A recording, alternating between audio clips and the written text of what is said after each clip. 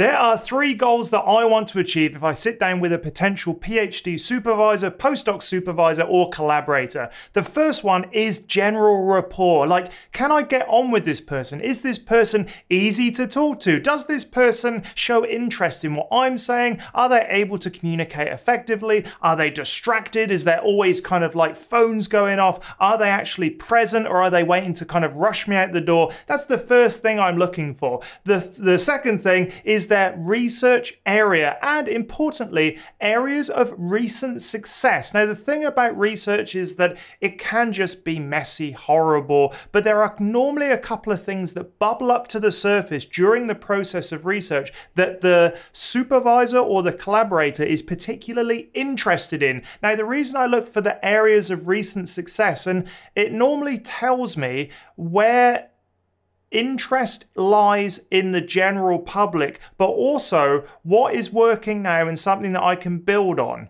And recent successes also mean that they're kind of a little bit more excited about this certain area. And so capturing that early, doubling down on what works is really important. And the third thing, if you're meeting up with a PhD supervisor or a collaborator or just a research kind of fellow, I talk about funding opportunities, like where is the money coming from to do this research? Not only in terms of keeping you alive as a PhD student and giving you a scholarship, but also money for the project. Like if there's special equipment that needs to be bought, if there's a laptop, if there's a certain access to certain software that you need to make sure that it's completely funded for the lifetime of your PhD scholarship. So those are the 3 things.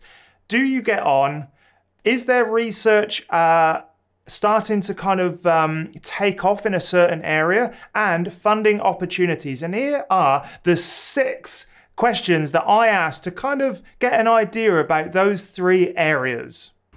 This video is brought to you by my newsletter. Go check it out at andrewstapleton.com.au/newsletter. The link is in the description. When you sign up, you'll get 5 emails over about 2 weeks. Everything from the tools I use, the podcasts I've been on, and more. Exclusive content only available on that newsletter. And I'm writing a new ebook soon, and you'll get a cheeky little discount from my dirty little fingers straight into your inbox.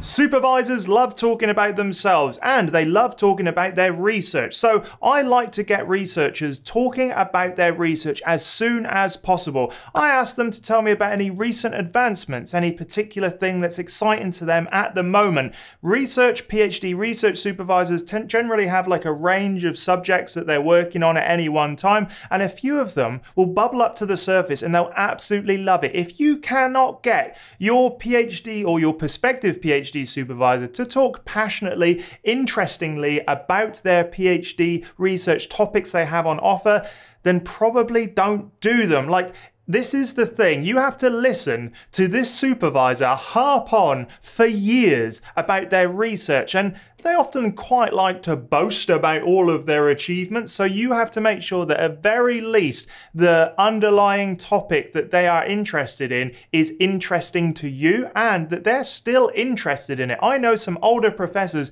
who are still doing research in areas that just aren't very interesting. I did a postdoc on highly reflective mirrors. And when this person was telling me about the highly reflective mirror science, I got very, very bored.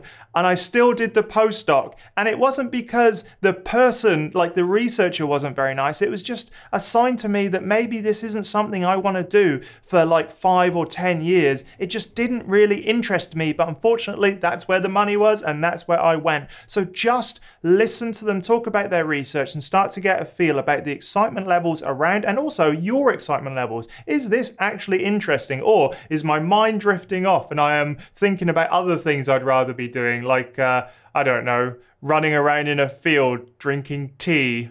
Another great question is to ask what their PhD graduates are currently doing. This will give you an idea of what you can expect from your career trajectory after you leave. Now, it's something that a lot of people sort of don't think about, because they're just sort of like worried about the now. They don't worry about the future. I certainly didn't worry about the future. I was just like, great, I'm in Australia doing a PhD. I don't know what to do next. But if I had asked, I would have actually found out that a majority of these people that my supervisor, my primary supervisor, kicked out at the other end of their PhD probably were just like floating around on random bits of money without any current direction. A few of them ended up going into mining technologies, which is what I did because of the colloid and surface science interaction with emulsion explosives.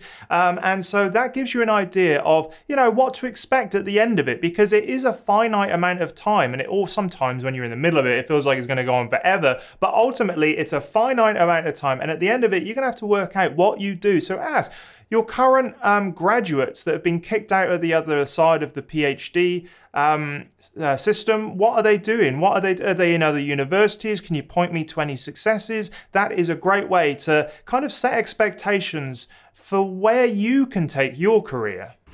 Talking about expectations, another great question is what the supervisor expects from their PhD students. It is one of the questions I always asked, whether or not I was going into a postdoc or collaboration, whatever it is.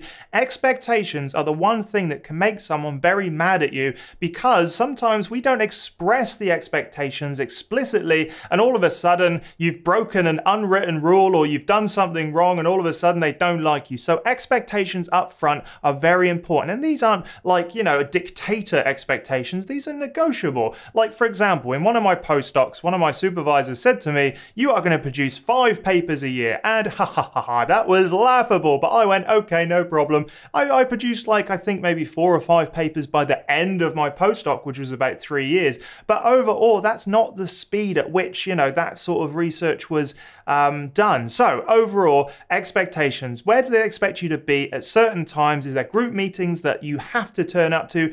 Are they expecting a certain amount of publications? Do you have to go to conferences? Essentially lay out all of the expectations, and even if you don't like some of them, at least Like, if you're choosing a PhD supervisor and they want to work you to the bone, some of them have pretty high expectations of their students, and I always think it's nice to have a stretch goal, but what are the actual sort of stretch goals, and what are the actual expectations? Where have you got to be at certain times? They expect you to be in the lab on the weekends. They expect you to not have a life outside of the lab. Sometimes they'll kind of gloss over some of the really important stuff, and that's where you need to kind of get an idea of the lab culture. And I think by asking this question, you get an idea of the culture of the lab, if they're worked hard. Also, do you meet up sometimes just for fun? Do you have end of year activities? How do you celebrate birthdays? All of these things are really important questions, because ultimately you'll be sort of dedicating a portion of your life to research under this person. So yeah, what are their expectations from you? And getting those out clear as day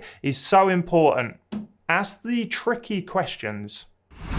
How often do you have group meetings? How easy is it to sort of knock on your door and ask you questions? Do you expect me to go to conferences? These are important culture questions that will allow you to see the sort of level of commitment you are required to have to the group and the supervisor. Group meetings, typically for me, happened between once every 2 weeks to once every month. And sometimes different groups come together and have big group meetings. So you are sort of getting an idea of how interconnected the kind of culture of the lab is, and importantly, by setting up these group meetings, by setting up the one-on-one interactions, by being able just to sort of walk into their lab and ask questions. That was one thing that a simple 5-minute conversation can cause all of the worry to dissipate, because you've got that simple answer and you can move on. So how available is this person to the people in the group, and what kind of collaborations do they allow you to set up between groups? Are there any sort of groups that come together? How are you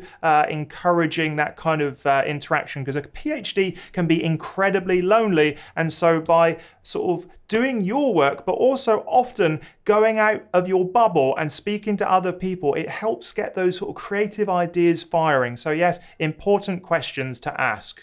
Funding opportunities. Ask explicitly what funding opportunities are available to new PhD students in the university, department, or in this project. A lot of projects, when they start, they say, okay, you're going to kick out a certain number of PhD students at the end of it. And if you're lucky, you can get one of those PhD scholarships that are part of a wider, bigger project. A lot of funding is contingent on kicking out not only postdocs, but also PhD students, master's students, and there can be a bit of funding wrapped wrapped up in large projects. One thing I used to do actually is go on to have a look at successful projects on the funding bodies. So the ARC, the Australian Research Council, when there was a new funding round, I'd go on and see, okay, well, who's got money? Because ultimately that is where you need to sort of be directing your attention. If someone in your field has got money, they may have extra money for PhD scholarships, for postdocs, for research in general, and that's where you want to be. Science, unfortunately, isn't as well funded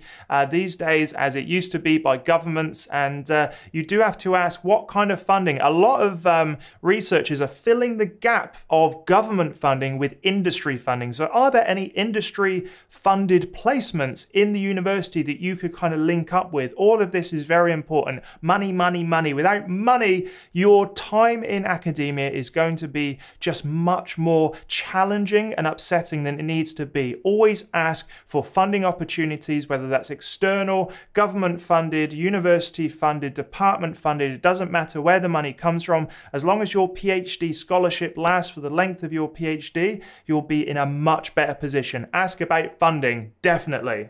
The last thing I ask about is, can I talk to your current PhD students or researchers? This will either go one of two ways. They're going to go, of course, I'll put you in contact with such and such and so and so. And that is normally a good sign. If they are willing to sort of open up the group to you and they're not worried what the other people are going to say about them to you, then I think that's perfect.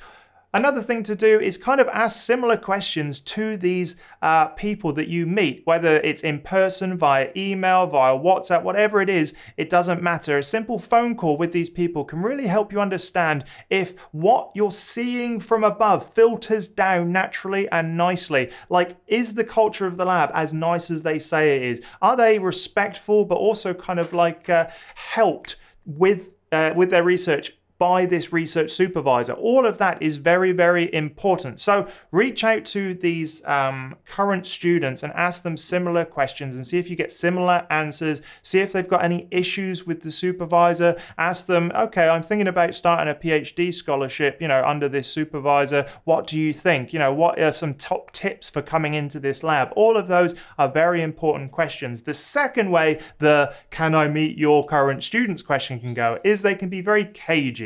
They can be very cagey because they know that what they've just told you is a load of bull. They're not interested in their students. They just are playing the academic game. If they're not sort of like completely open and allowing you to access their group, I would see that as a major red flag. And, I would kind of, do a bit of stalking and find out who they are. But ultimately, if they allow you to speak to their current students openly, freely, and they encourage that interaction, then that's a great sign. So there we have it. There are the questions I would ask a potential PhD supervisor. Let me know in the comments what you would add. And also go check out academiainsider.com. That's my new project where I have my ebook, The Ultimate Academic Writing Toolkit, as well as my new ebook when it comes out, and my insider forum. All right then, I'll see you in the next video.